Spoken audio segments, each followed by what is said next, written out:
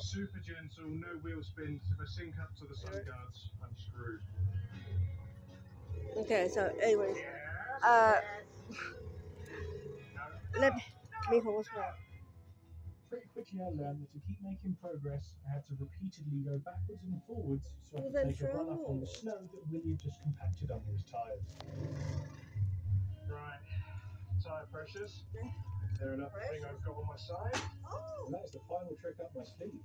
I hope it works, because if not, I've got nothing else left to try. But overall, my stupid idea of a radio-controlled mini-jeep was actually working, and we were proving to be an excellent team.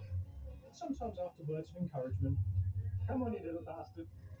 But we were making it. Slowly. Well, this is slow progress. But it is progress. Higher 7,000 feet, this is not good.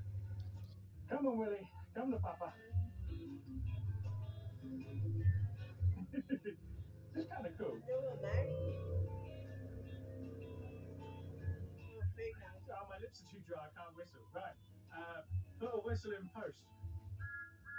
Come on, boy. Come on. Come on, boy, walkies. But all in all, this was working out pretty well. Okay, it took a standard dose of my inability to actually give up on something and instead keep pushing on blindly into the unknown, but we were a well-oiled machine. Very professional.